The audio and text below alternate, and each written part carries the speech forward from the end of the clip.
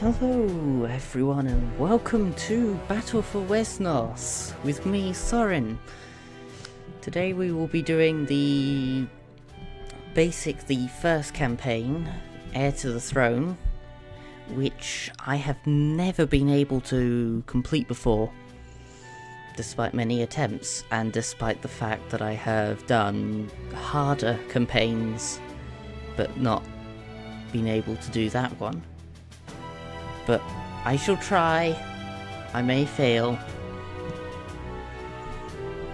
But let's jump right into the story. I will be going for beginner, but it has been a while since I've last done this.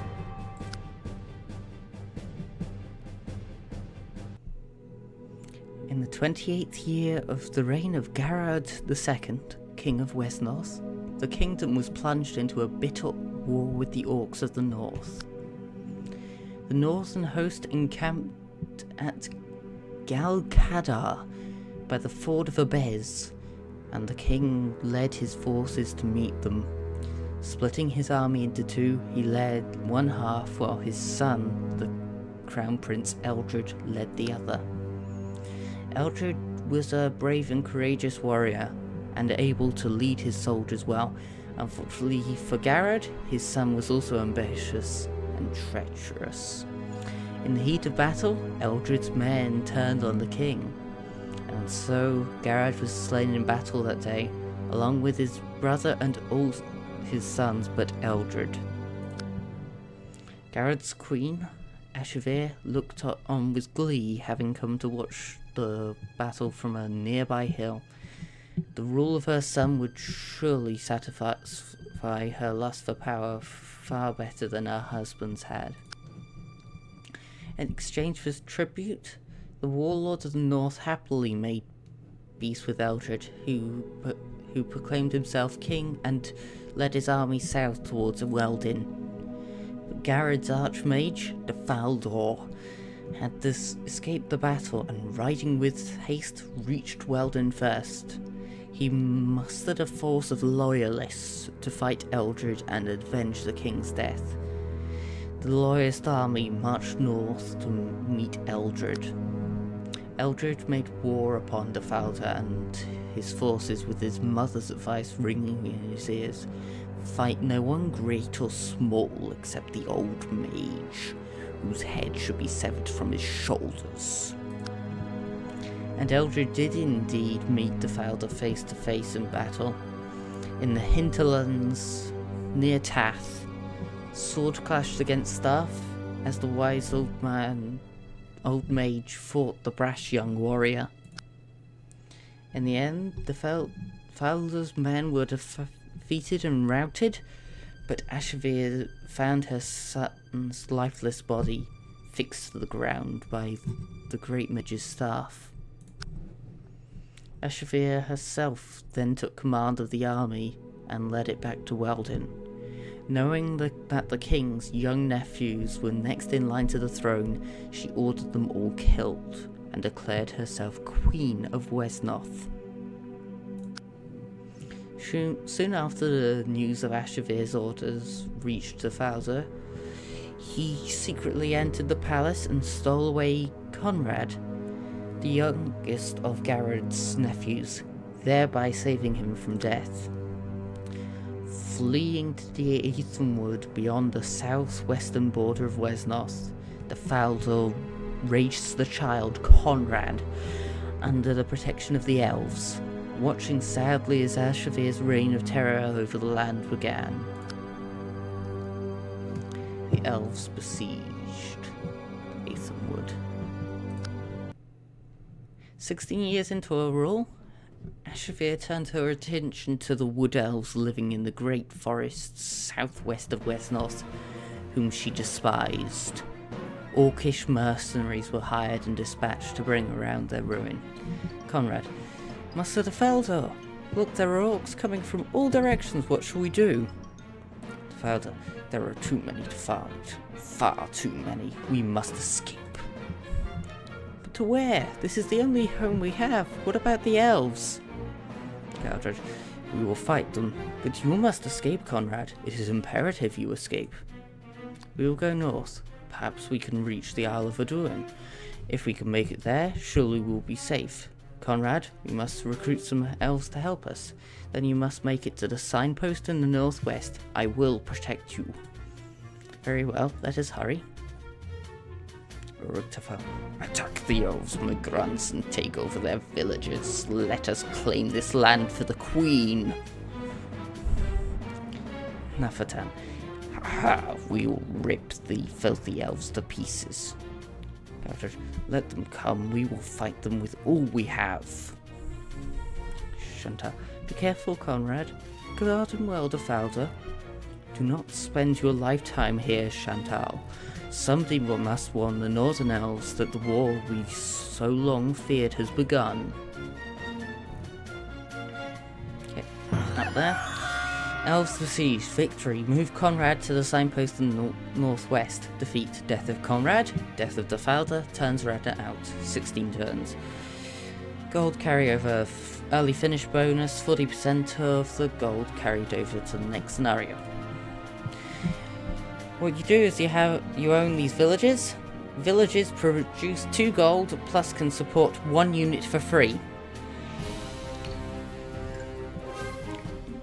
Defalder has a silver crown and Conrad a golden one. Golden crown units and silver crown units, if they are killed, will lose the scenario. Only gold crown units can recruit, and that in this case is Conrad.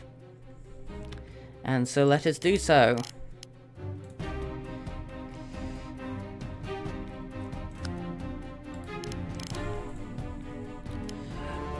Archers are pretty good all around, especially against orcs. Orcs are brute force. Fighters are light on their feet. Scouts are just fast. Shamans, they're more your healers. They're not brilliant, but if you can get them to level up, they can be so powerful. I'm just gonna move some of my people up here and end the turn and see what happens next.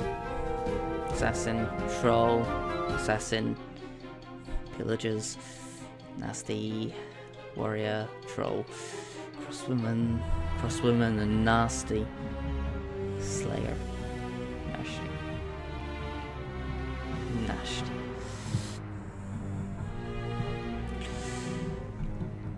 Okay. Everyone's just recruited this turn, nobody's actually moved.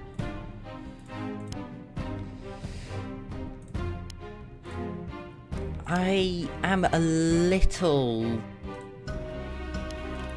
all over the place with where I put things, but that doesn't really matter too much, as long as everything kind of drives in the same direction. Some things need special formations, but that will be later.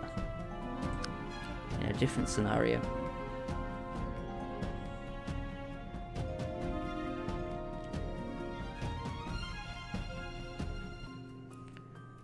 Goblin Knights.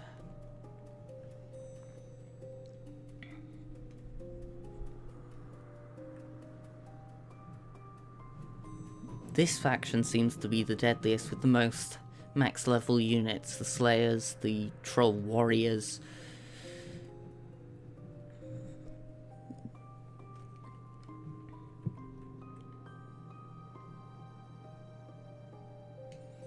And yes, if you're wondering, they are destroyable, but the hardest is to the south, but you don't have enough time to do it.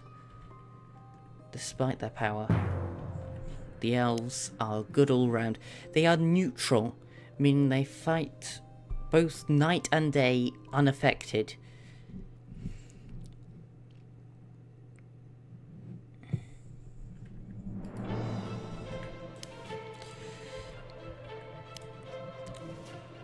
The reason why I'm taking the villages is actually I'm losing a gold a turn because actually not having enough support. See, I'm no longer losing it. But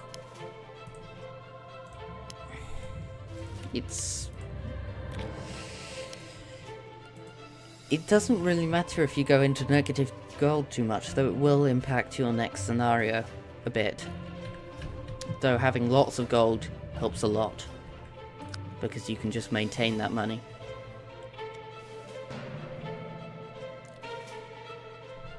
They changed the flag for whoever's going. The elves have one of wood, the orcs have a tattered one, and each is with their own colour. Which is why you see the symbols on the villages showing who owns them. Those slayers are nasty. It's very hard to hit them. They're skirmishers. Oh no, they're not. There's something that they can do that makes them really hard to hit. I think it's something to do with backstabbing units. Gouger's turn. The orcs do not do particularly good with range. Melee is the best option against these guys.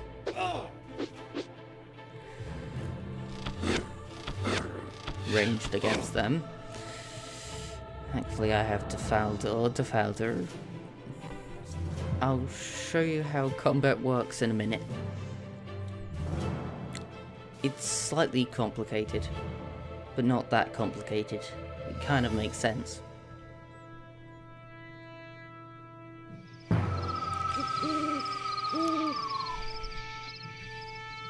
Do I have a better unit to attack than my scout? Okay.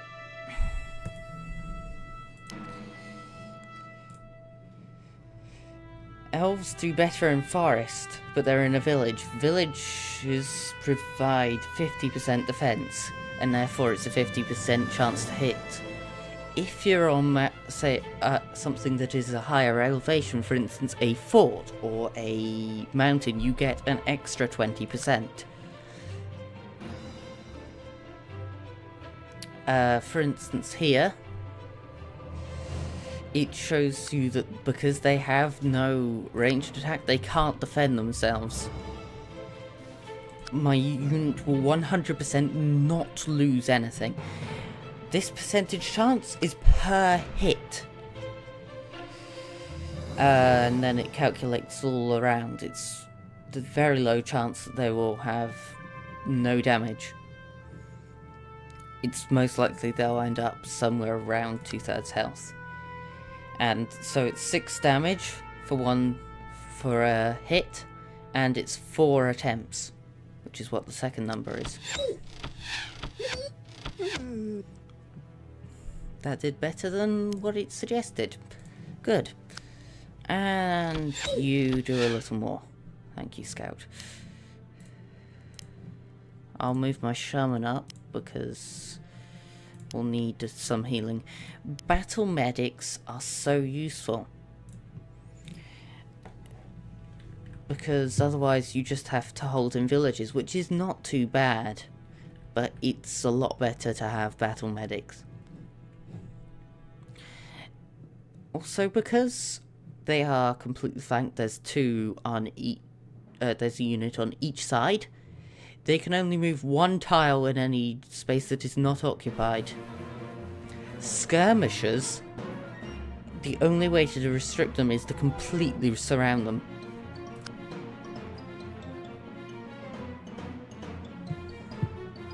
And a real tricky thing, which makes there's a faction, I can't remember their name, who are basically reptilian.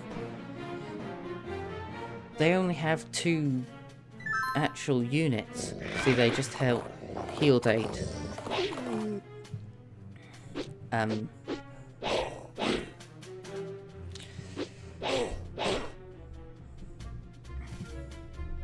They only have that faction only has 2 units, but they're so annoying because of it.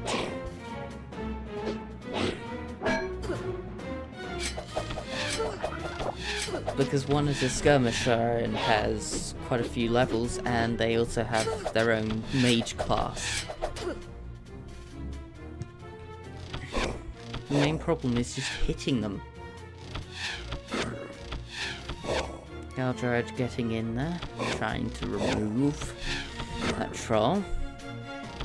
Initially I would have thought they'd have gone for the sword, because they're a lot better with the sword than the bow. 9-5 with the sword, 9-3 with the bow. Oh, and they just removed the warrior. Nice. Oh, good. Good hit. Chantal's move. They're gonna try and move that, so I can't get any experience. Oh well. You get experience, you get 1 experience per hit. Also, you get 1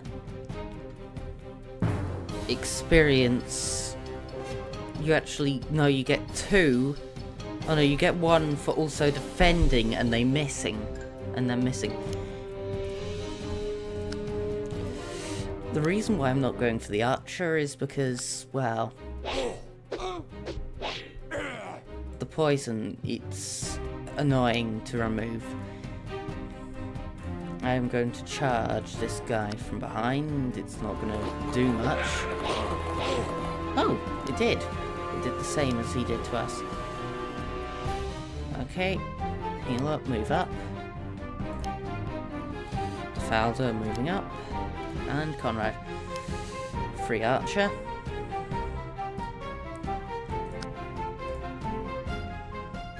Which is better? That gives me better defense. So if they decide to counterattack, which they likely will, it won't be too bad. I'm not going to attack with my shaman. They just have to survive attacks in order to level up. Just end my turn now.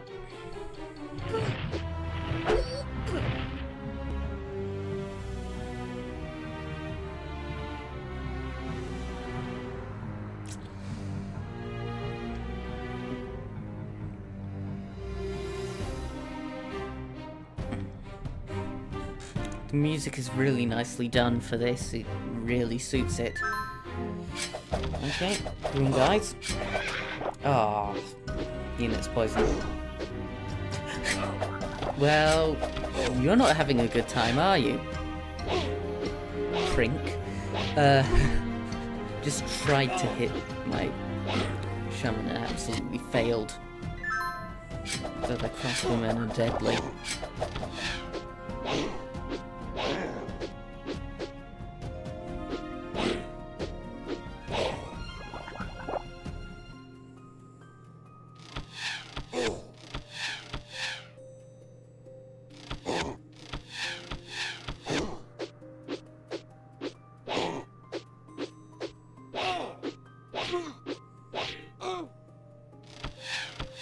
And they set them up for them because you heal and get cured as soon as you level up, and they level them up into a hero. And they've just done a stupid move because nobody hit anything. Because they're so hard to hit and their chances aren't brilliant either.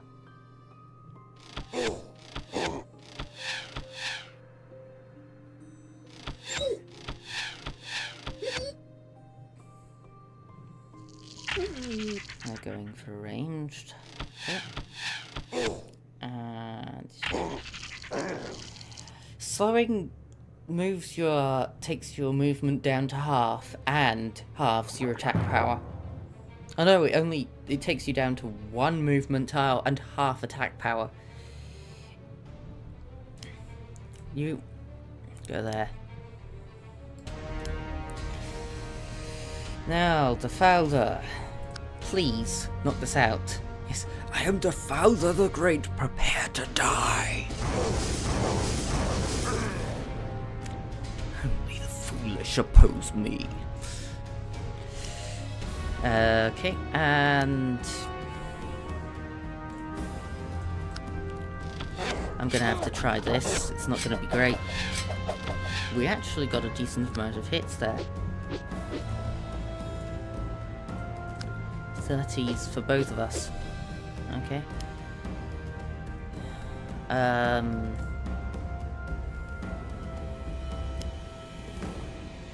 Go for the sword. I know it's probably worse chances, but go for it anyway. When poisoned, you only got left with 1. It takes away 8 HP a turn until you have 1 HP left. Oh no, they are destroying our home! There could be no looking back. We must go quickly!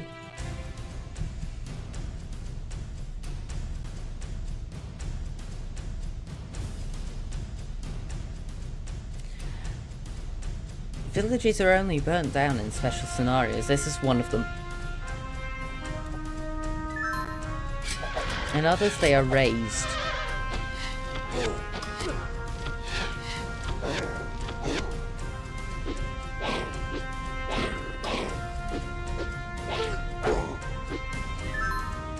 Okay.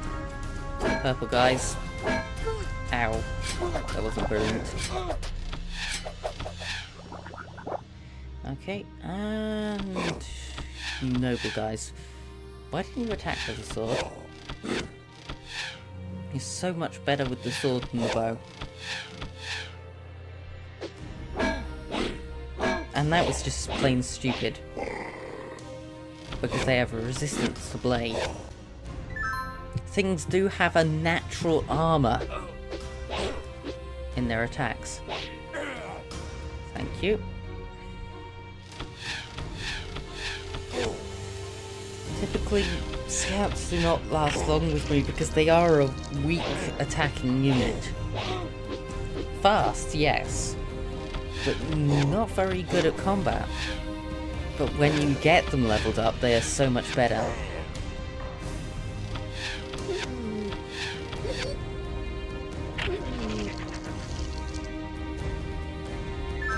Okay, and my turn. Person cured. Poisoned. I will go and challenge them, that leader, when I can actually muster enough forces to do so.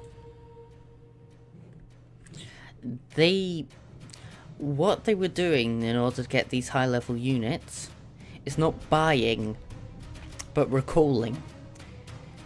In other words, they are veterans. And their troops are as well. I will put in recalling on the next thing. Oh, I left an archer. Why did I do that? That's an awful position to be in. Yeah, I forgot entirely about you. I'm sorry.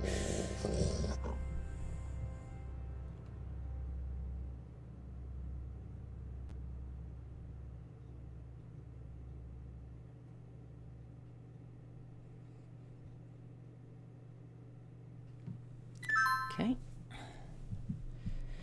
I'm Galdred, you... Yeah, you're about to absolutely get wrecked, Galdred, sorry. And you just did.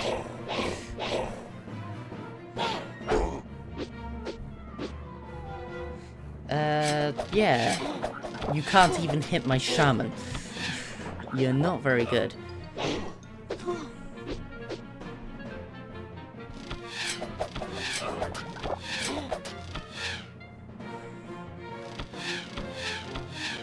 And you missed all of your shots.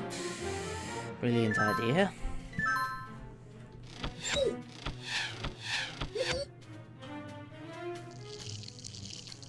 You missed. Yeah, it's not so brilliant to go ranged. That was a good idea, because the camp is elevated above that guy, and they're in a weakened terrain for them.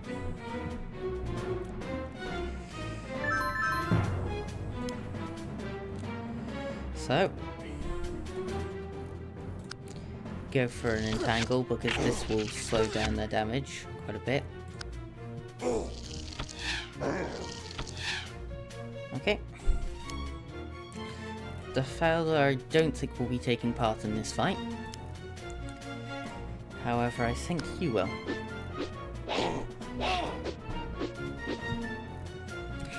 Okay. Move my archer up. My last archer. Not brilliant.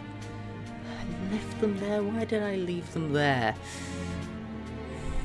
Can't complain too much.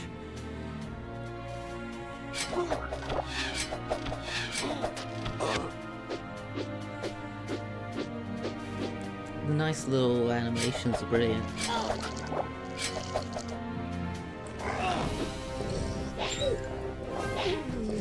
Okay. The main reason I am talking as much is because it's not entirely my own units. Allies, yes. But still. Don't know why they burn the villages down. There's no real point in doing so. Because they just don't get the gold income. Okay. Yes, the crossbowman. The crossbowman is so annoying.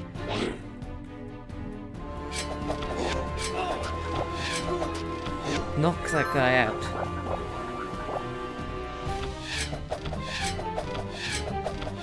Ah, he missed all. Yes.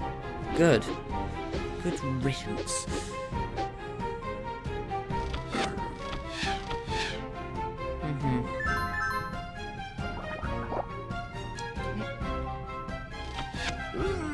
That should have been done by your shaman a little while ago. And marksman, nice. They have little health bars on the left and the XP bars on the right. Different intelligent makes it's less.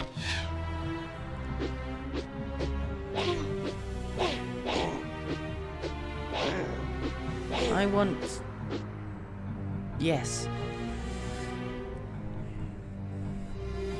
I wonder if Conrad will be able to make it. No. Okay. Do I want an upgraded shaman? Or do I want a fighter or just something else? I think I'm gonna go for the shaman. Yeah, nice bit of XP. The XP starts off blue and becomes whiter as you get closer to a level up. When they're at max, it's always purple. Like with the Falder here being a level 5 Elder Mage, it just gets more and more purple until you level up and re-heal and cure. But that's about it. It's not very much.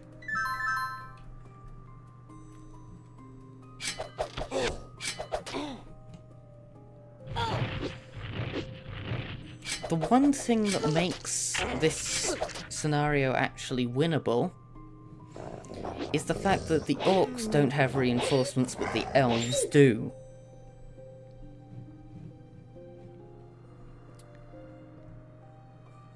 Yes, the Orcs can can hinder our income, but it's not that much.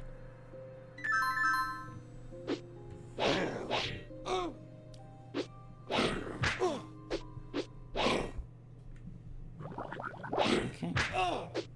You guys turn. Yes, good.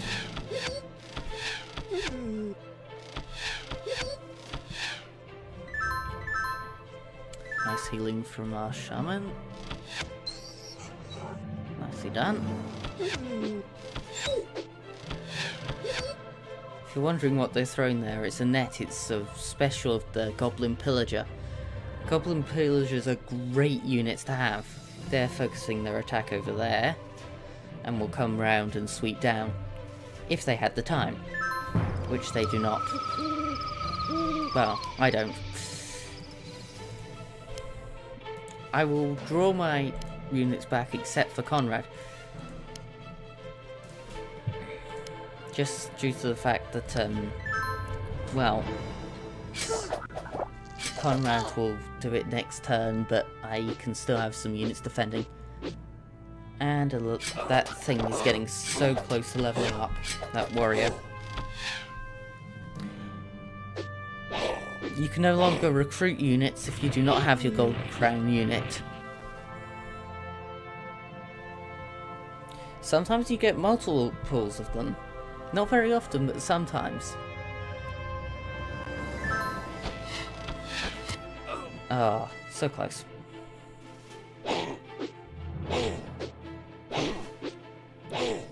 Oh, so close to them dead. Oh, good, good.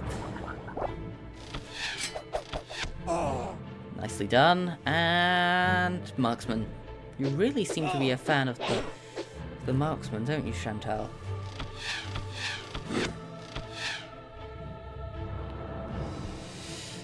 I will be doing about a scenario per episode, or possibly a couple. It just depends on how long they take. The ones with alloys take longer. And very well. We have made it this far, but where do we go next? We must travel north and try to make it to the Isle of Duin. Hopefully we will find refuge there. Of course you're right, Defalder, but what will become of the elves here? The elves will fight. They may even prevail, but I fear things do not bode well for them. Let us not speak of it now. Onwards! Good luck, Conrad. Don't worry about us. We will fight the best as we can. And we get 94 bonus gold.